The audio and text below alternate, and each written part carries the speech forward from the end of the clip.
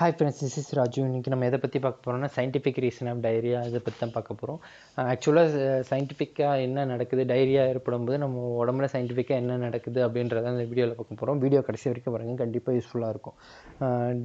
First டைரியானா என்னன்னு தெரிஞ்சுக்கணும். டைரியான்றது passing of loose watery stool, இதுதான் டைரியான்னு சொல்லுவோம். தமிழில் பேதின்னு சொல்லுவாங்க.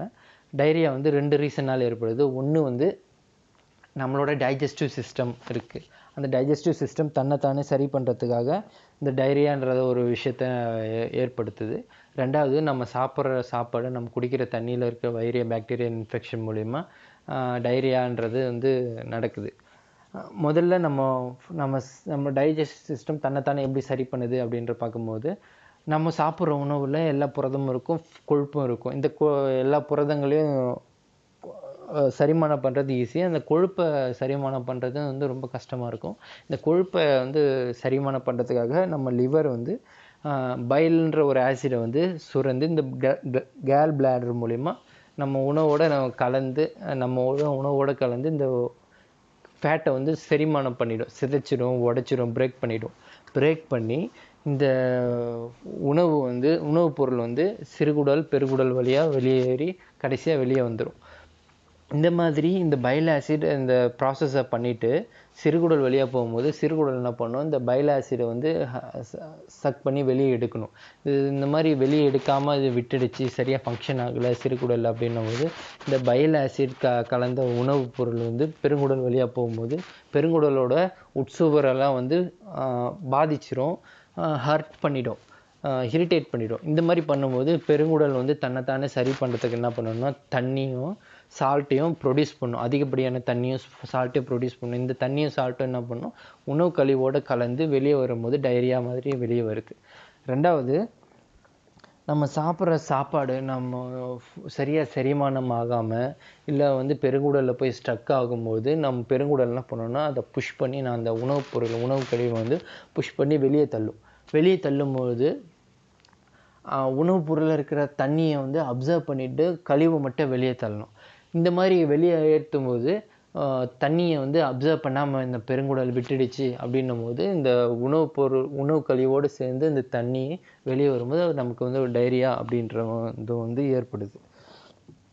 அடுத்து 3வது ரீசன் என்னென்னா, நம்ம பெருங்குடலில் எக்கச்சக்கமான புழுக்கள்லாம் இருக்குது. புழுக்கள் இருக்குது. அதோட அளவு சரியான அளவில் இருக்கும்போது நமக்கு எந்த பிரச்சனையும் இருக்காது. அதோட அளவு அதிகமாக இருக்கும்போது நம்ம சாப்பிட்ட பொருளை சரியாக செரிமானம் ஆக விடாமல், நம்ம சாப்பிட்ட உணவில் இருக்கிற சத்துக்கள்லாம் நம்ம உடம்பு அப்சர்வ் பண்ண விடாமல் அது தடுக்குது. இதனாலேயும் டைரியா ஏற்படுது. அடுத்து, நம்ம சாப்பிட்ற சாப்பாடு நம்ம சரியாக ஹேண்ட் வாஷ் பண்ணாமல், அதே நம்ம உணவுப் பொருளை சரியாக சுத்தம் பண்ணாமல் நம்ம சாப்பாடை செஞ்சு சாப்பிடும்போது நமக்கு டைரியான்றது ஏற்படுது. இதுலேருந்து நம்ம ப்ரிவென்ட் பண்ணணும்னா ஃபஸ்ட்டு ஹேண்ட் வாஷ் பண்ணணும். ஹேண்ட் வாஷ் ஏதோ போயிட்டு 1 செகண்ட் 2 செகண்டில் பண்ணாமல் அதுக்குன்னு சில டைம் ஸ்பெண்ட் பண்ணி சில ப்ரொசீஜர் இருக்குது, இப்படி தான் பண்ணணும், அப்படி தான் இருக்கும். இது சொல்லும் போது ஏதோ பெருசாக ஒரு இதுவாக இருக்கும். பட் ஆக்சுவலாக இது பண்ணும்போது என்னென்னா, நமக்கு தேவையில்லாமல் நம்ம உடம்பை நம்மளே ஹர்ட் பண்ணிக்காமல் ப்ரிவென்ட் பண்ணிக்கலாம். அடுத்து யோகட்டு, மோர், தயிர் இதெல்லாம் குட் ஃப்ரெண்ட்லி பாக்டீரியா அப்படின்னு சொல்லுவாங்க. இதெல்லாம் நம்ம கண்டினியூஸாக எடுத்துக்கும் போது நம்மளே ஒரு நல்ல சேஞ்சஸ் பார்த்துக்கலாம். தேவையில்லாத டைஜஸ்டிவ் ப்ராப்ளம்லேருந்து தவிர்க்கலாம்.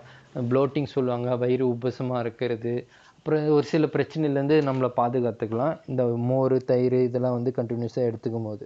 அடுத்து, தண்ணி மூலிமா அந்த காலத்தில் ஆறு சுற்றி இருக்கிற பகுதியெல்லாம் குழாய் தண்ணி தான் யூஸ் பண்ணிகிட்டு இருந்தாங்க. ஏன்னா அதில் சால்ட்டு கம்மியாக இருக்கும். ஆற்று தண்ணின்றதுனால நல்லாவே இருக்கும், நல்லா குடிச்சிட்டு இருந்தாங்க.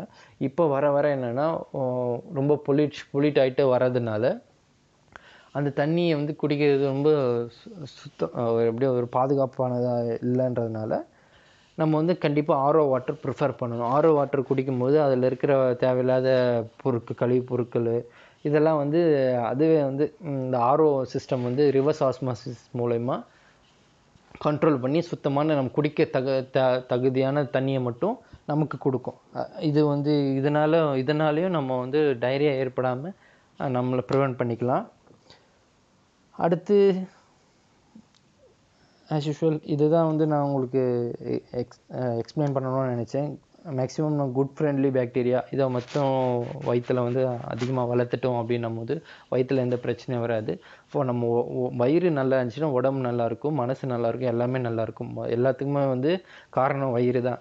ஜாக்கி சான் ப்ரூஸ்லிலாம் பார்த்தீங்கன்னா அவர் பார்க்கும்போது ரொம்ப மெலிசாக தான் இருப்பார், உடம்பு ஃபிட்டாக வச்சுருப்பார். அவரோட எக்ஸசைஸ் எல்லாமே வந்து ரொம்ப டஃப்பாக இருக்கும். அவர் கொடுக்குற எக்ஸசைஸ் எல்லாமே அவரோட ஸ்டொமக்குக்கு தான் கொடுப்பாரு. இதுலேருந்து நமக்கு என்ன தெரியுதுன்னா, ஸ்டொமக்கு தான் ஸ்ட்ராங்கரான பார்ட்டு நம்ம உடம்பு. நம்ம ஃபிட்டாக இருக்கிறோன்னா நம்ம ஸ்டொமக் கரெக்டாக இருந்துச்சுன்னா நம்ம உடம்பு எல்லாமே கரெக்டாக இருக்குன்னு அர்த்தம். நம்ம ஸ்டொமக் சரியில்லைன்னா எந்த இதுவுமே சரியாக இருக்காது. அதுதான் நான் உங்களுக்கு எக்ஸ்பிளைன் பண்ணலான்னு நினச்சேன், ஷேர் பண்ணலான்னு நினச்சேன். ப்ளீஸ் லைக் பண்ணுங்கள், கமெண்ட் பண்ணுங்கள், ஷேர் பண்ணுங்கள். கண்டிப்பாக மறக்காமல் சப்ஸ்கிரைப் பண்ணுங்கள். தேங்க்யூ ஃபார் வாட்சிங். பாய்.